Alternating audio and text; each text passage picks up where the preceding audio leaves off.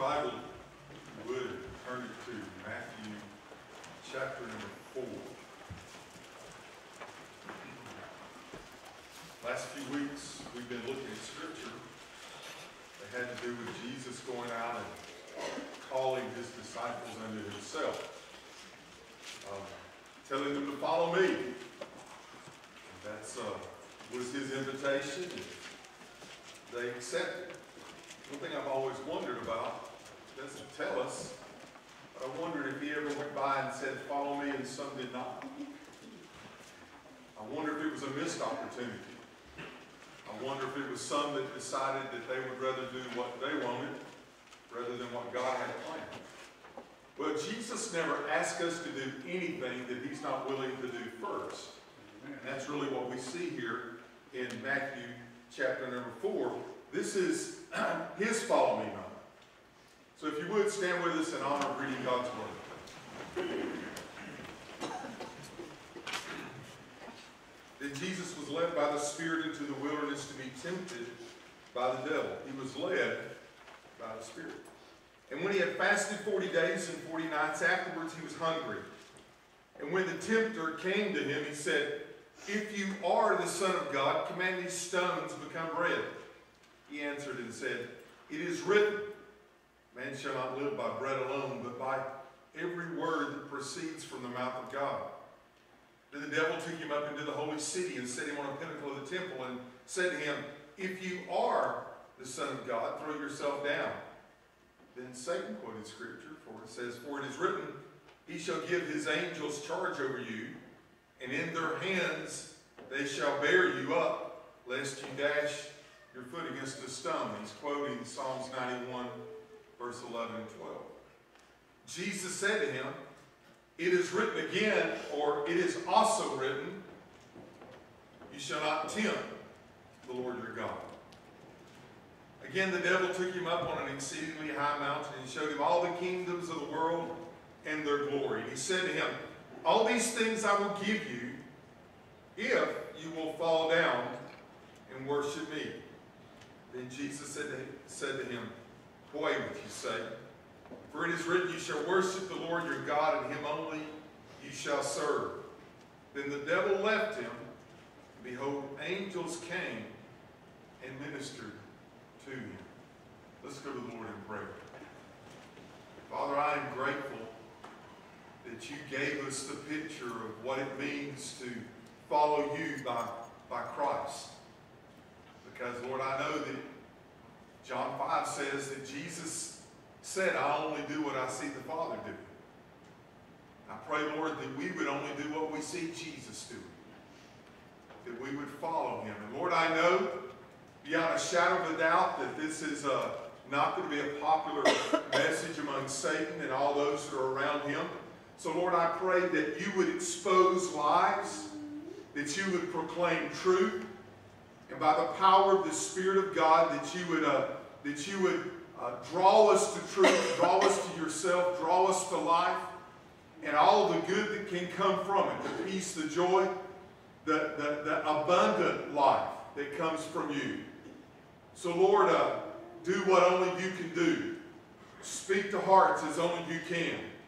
Offer the invitation to leave where we are and to come to you and to follow you with all of our heart, soul, mind, and strength. Father, this is your word, and there's power in your word. Unleash it, Holy Spirit, one heart at a time. In Jesus' name I pray. Amen. You may be seated. Satan wants to do everything possible to keep us away from Christ and his truth. He wants to do everything possible, his description, to steal, to kill, and to destroy. He's not your friend. He doesn't care about you. He wants to trip you up. He wants to knock you down. He wants to kick you while you're down. He wants to hurt you. He loves shame. Are you good with that? And there are too many people that are living with shame. There are too many people that are living under lies. Now we understand that the Bible tells us that Satan is a liar. He is the father of all lies. I like how the New American Standard says it when he says, when Satan speaks, he speaks his native language. In other words, lying is his native language. This is who he is, and this is what he does. And the shame of it is, it works. The shame of it is we listen too much of it. The shame of it is we get caught up in his lies. Romans chapter 1, verse 25 is an extremely unveiling verse because it says, who exchanged the truth of God for the lie. Why would we do such a thing? Listen to Holland. Why would we exchange a lie for truth? Or excuse me, a truth for a lie? Why would we take the Word of God that is God's best for us and let it be tainted or twisted? Now, if Satan came at me with a full-blown lie, I would just absolutely just push it away. There'd be nothing attractive about that. But he doesn't come with me with a full lie. He comes with truth that usually are tied to life experiences, and he twists it and puts the lie in with the truth. Commingling. Partial lie, partial truth. Now we all know that it may be 99% truth and 1% lie, and that makes it 100% lie. Amen. But yet, we believe it. Matter of fact, not only do we believe it, in our life we have learned to lie to ourselves. And as a matter of fact, we're comfortable with that. It's cute when we look at a little girl and we call her a princess. It's cute when we look at a little boy and we say, you're a pro baseball player. It's cute when we tell them that you're the smartest thing in the world because you can count from 1 to 10. But yet, somewhere in there, something as minor as what I just said, Satan will come and he'll hit us with truth, but he'll twist it and turn it because he wants to put a wedge between us and the Almighty God. The God who only knows truth. The God who only lives truth. The God who only blesses truth. God never blesses lies, and Satan knows that, and we fall prey to it. We become comfortable with partial truth. And over time, listen to me now, the lies that we believe become more true to us than the Word of God does. We water it down. Now, I know you because you love God. You'd say this is the inspired, infallible, inerrant Word of God. It's all true. Amen? Amen. But yet, when we look at this in our life experiences, we say, I know what the Word of God says, but, and as my friend says, get your butts out of it. Don't say, I believe this, but. Anytime you put but in there, you've changed it. You believe the lie. You've allowed commingling of lies and truth to come together. Now, I'm going to say something here that will be offensive to you, and I'm going to include myself in it. All of us do. All of us do. As a matter of fact, it scares me sometimes when I don't know it, and I find out, Brother Mark. And I look at it, and I look at my life, and I'm like, I know that's wrong. And yet, sometimes it looks right. And I know this is God's good, right, and best, but yet, sometimes I'm uncomfortable with that. And I allow it to pull me down. Can I just say that all of us should and need to and want to accept God's best? Are y'all good with that? That's my prayer for you. It's my prayer that you get a heaven life, a pure life, a good life now. That you can walk the streets of this earth here. That you can face the circumstances and situations of life, and you can see it exactly the way heaven does. And we can live those. So look here in chapter 4, verse 1. Jesus was led by the Spirit into the wilderness. Now, if you've been told that God won't lead you into difficult circumstances, you've been lied to. He was led by the Spirit into the wilderness. If you've been told that following the will of God will lead you into a path of comfort and ease, you've been lied to. If you've ever been told that the evidence of a true anointed walk with God is a pure path of blessing, you've been lied to. Satan is always there to come up and say, well, God doesn't love you because look at your circumstances. You're living in the wilderness right now. But this passage is more about trusting the will of God than facing temptation. Jesus is asking us to trust Him. Jesus is asking us to follow Him. And we prove that we trust Him by how we follow Him. We're living the Word of God. It says that He was led into the wilderness to be tempted by the devil. He's fasting 40 days and 40 nights, and afterwards He's hungry. Now that's true. We need to understand that God has a plan for that. Even in Christ. The Bible says in John 1:1, in the beginning was the Word, and the Word was with God, and the Word was God. The Word. That same chapter, verse 14, and it says, and the Word became flesh and dwelt among us, and we beheld His glory, the glory of the only begotten of the Father. Listen to me now. Full of grace and truth. Jesus is full of grace. Jesus is truth. John 14 said, I am the way, I am the truth, I am the life. There's only one way of truth. There's only one way. John 8:32 says this, and you shall know the truth, and the truth shall set you free.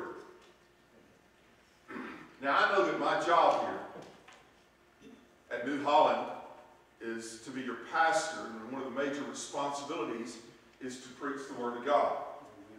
I'm a Bible preacher. I like going chapter by chapter, verse by verse, because there is no power in what I think. The power is in the Word of God. Amen? Amen. But listen, a lot of us have a lot of this knowledge in our head, and it doesn't help. When He says, and you shall know the truth, that word know does not mean just to have a lot of facts. You can quote a scripture and verse and it not affect your life. You can have a lot of knowledge of the Word of God and never live it out in your life. Y'all know people like that? I met some of the dirtiest, rotten scoundrels, and I start talking to them, and then all of a sudden when they find out I'm a preacher, they just flip a switch, and they can quote chapter and verse. They may know the Word, but the Word doesn't know them.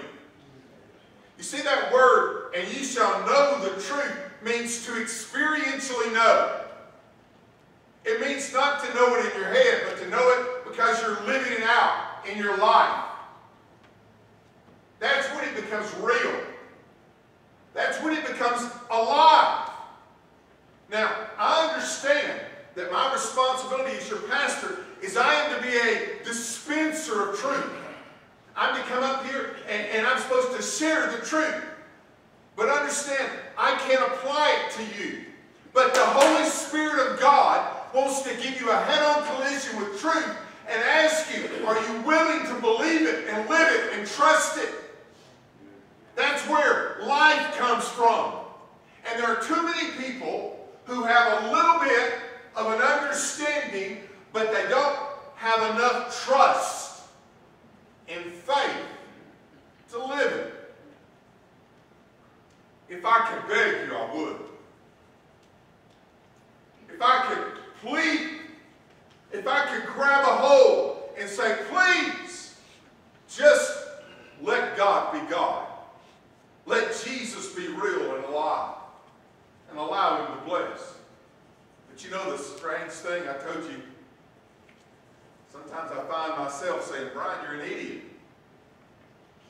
you know better, right? You know Christ. And Satan just laughs because he commingles the truth with life. Look what happens here. Jesus is out in the wilderness, 40 days. Verse 2 is absolutely the most, I call it a dub moment. I mean, he went out and fasted 40 days and 40 nights, and afterward he was hungry. Well, absolutely be hungry. 4 hours I'm hungry. And Satan came in his place of vulnerability. The tempter came to him and said, if you are, by the way, he knew who he was. He knew who he was. He was created by Jesus. He had been in his presence. His pride had lifted him up. But what he's trying to do is he's trying to take the truth, Son of God, and he's trying to twist it and bring in some kind of a lie into it. He says, if you are the Son of God, command that these stones become bread. He attacked him at an obvious need. By the way, this is the same tactic Satan used in the Garden of Eden.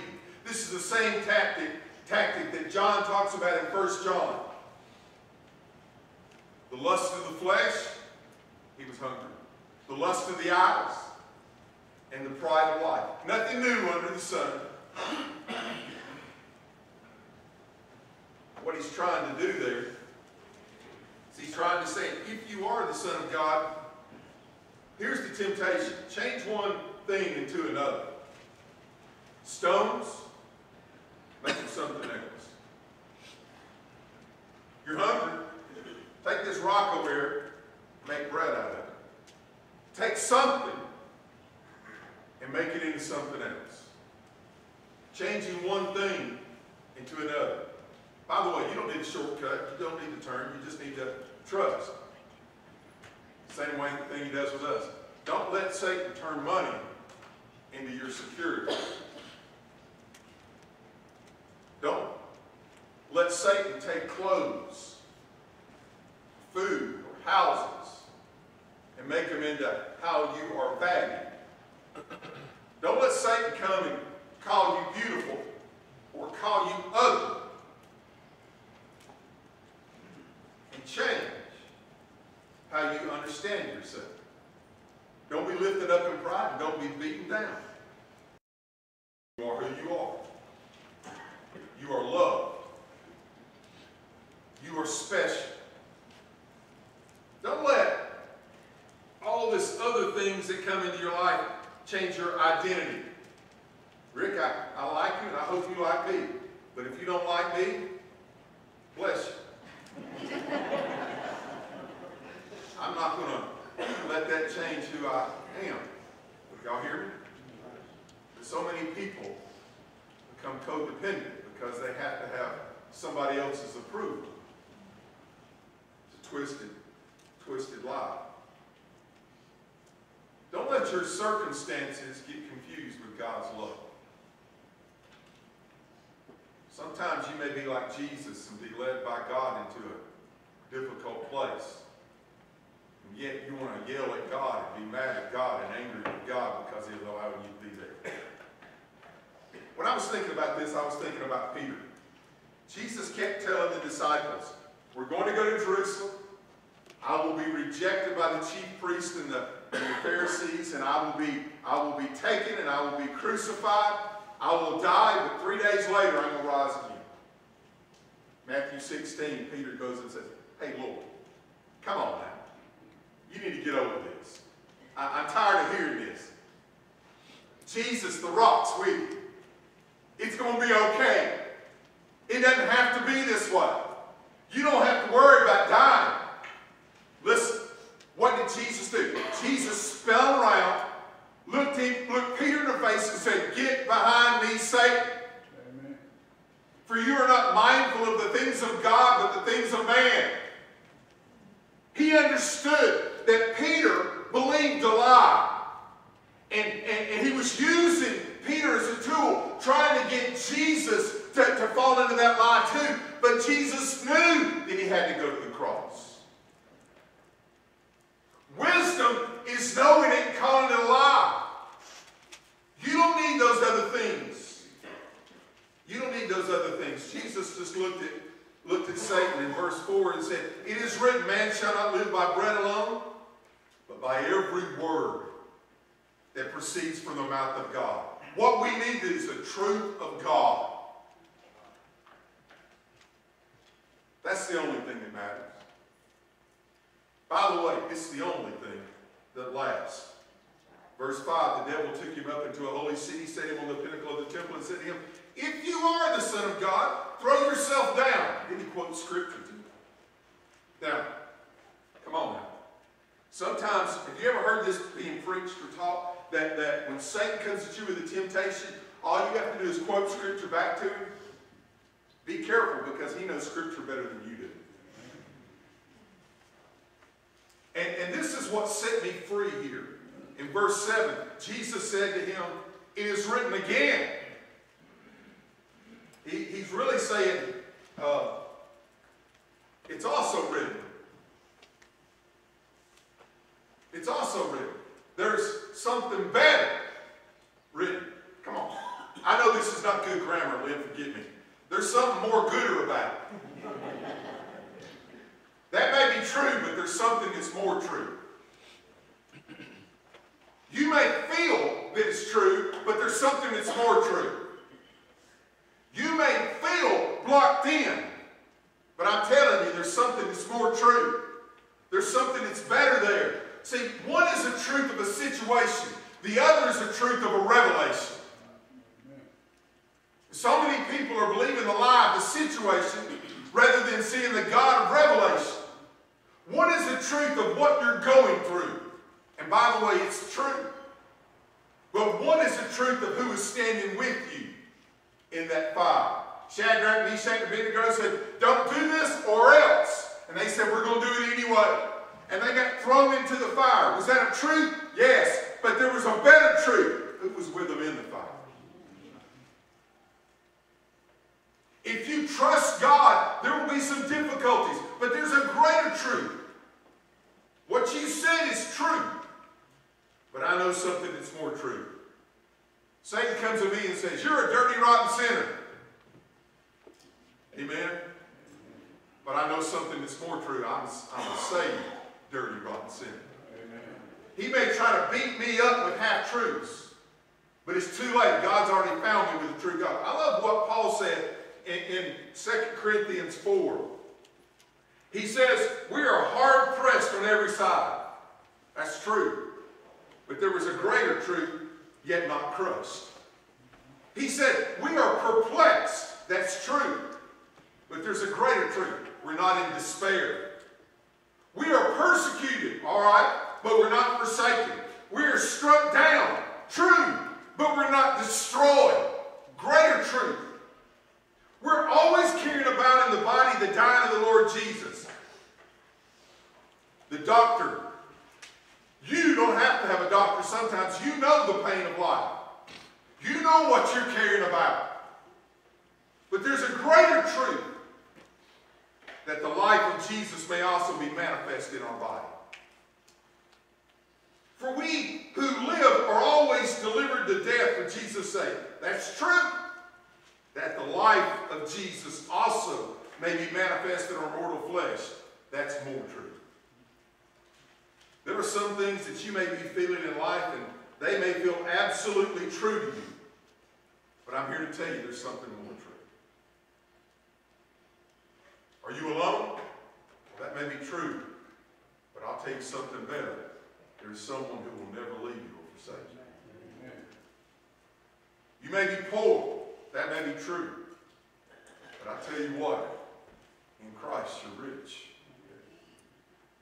You see, sometimes we have to live with difficulty in time because God has a delayed gifting system. I tell everybody, "Preacher, what are you going to do for retirement?" And I say, "My retirement's out of this world. I plan on working till the day I go home. I plan on preaching as long as anybody will give me an opportunity to preach. I'll pastor as long as I can pastor. As long as I got breath, as long as the Word of God is in my mind and in my heart, I want to do it with all that I can. And when I can't do it any longer, I'm going to find me some young preacher and I'm going to wear him out. Amen? But I'm going to go to heaven doing the very best that I can to live the truth, to let the truth be my guide and my hope. But there's too much lies in this world. There's too many people that are commingling with what they think, with what is true. Well, my mama always said, there's a better truth. I love in the Sermon on the Mount when Jesus started hitting them upside the head and said, you have heard it said by those of old, but I say to you. I don't care what you've always thought. I don't care those things. The Word of God is true. One of the things I'm trying my best to get apart is just because you haven't had an experience in your past, that does not mean that it is present in your today. You may have had a failure in the past. That doesn't mean you're a failure today. We are supposed to be people who are seeking to honor God and please God and allow God to be great and alive in our life. And we think, well, I just can't. That's a Satan lie. Yes, you can. Greater is He that is in you than he that is in the world. And you're getting uncomfortable, I can tell by watching. I know how to read a room. And you're getting, I'll even wave to the audience up there in that balcony. Amen? We get uncomfortable when somebody starts to asking us to trust God to do more than what we can see and what we can feel. Because we've done the other for too long. I'm just asking you to let Jesus be Jesus. I don't care how old you are. I don't care how young you are. Christ in you, the hope of glory. He came to set the captives free. He said, I've got a greater truth for you. Don't tempt the Lord your God. Just trust the Lord your God is what He said. There's a third one. My time's gone. Y'all going to have to help me out here. Look what He says in verse 8. The devil took Him up on an exceedingly high mountain and showed Him all the kingdoms of the world and their glory. Satan said to Him, all these things I will give you. Bless his heart.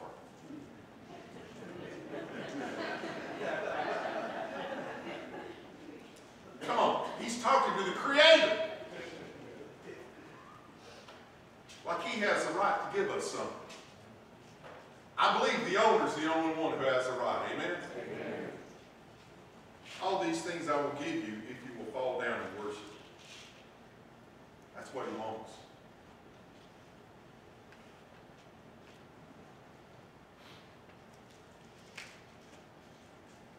So here's the fight. How much are you going to trust Him? How much are you going to believe Him? How much are you going to say, I don't care about what anything, I'm going to live the Word of God. I'm going to worship Him and Him only. One God, one Master, one Lord, one Savior. You see, you know what Satan's doing? He's saying, follow me. Follow me.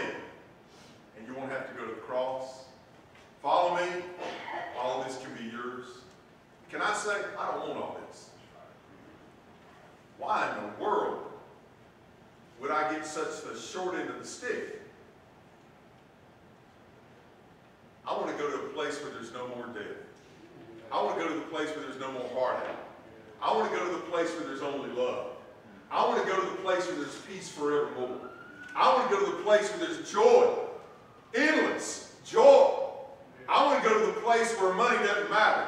I want to go to the place where everybody's beautiful in the eyes of God, and for the first time we accept it and we believe it. I want to go to the place where when I get there it's going to be so much fun. I don't ever want to leave. Because you see, that's what lasts. But the lie is for a season. Sin thrills, Brother Casey, then it kills. You may think, I've got to have this. Really? I can't do that. Really?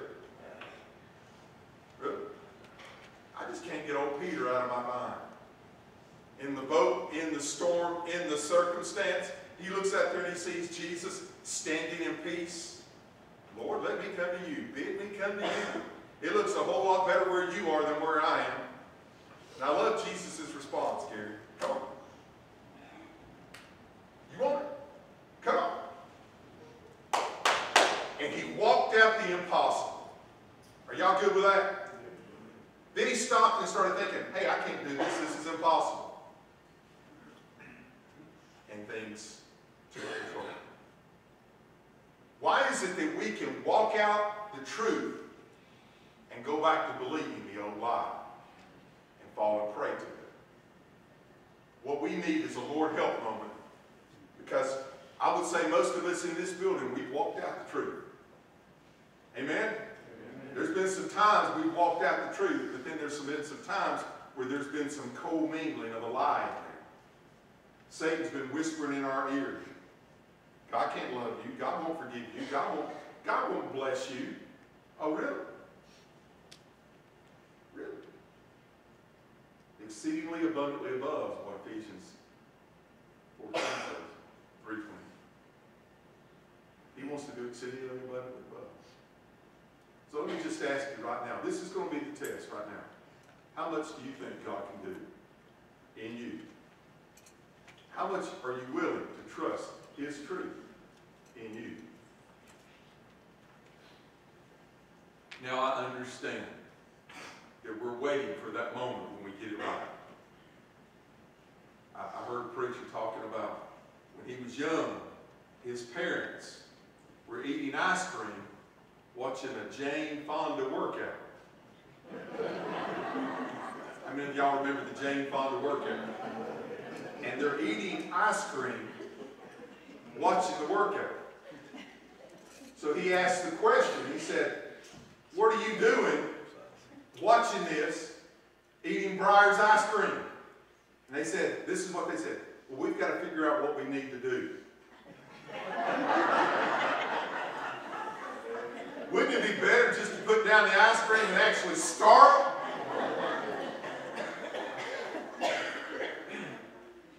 Could we just start right where we are? Could we just start with the truth that's right there in front of us? Could we just believe God in the next thing that's before us? Can't we just believe that He loves us? That'd be a great place to start, wouldn't it? He loves you with an everlasting love. There's a world out there that's starving, looking for something. Here we have the truth. May we never keep it to ourselves. They want to look at something, and they want to know, is this real? So God may allow you to go through some mighty difficult circumstances, so that everybody will look at it and see it, try it out in you, the fire of the circumstance in you, so that you can say, it is real. I'm going to say one last thing, and I'm going to hush.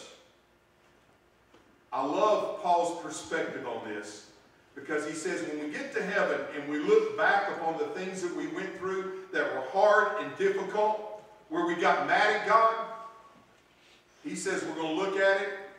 Here's his words: momentary, light affliction, compared to the glory.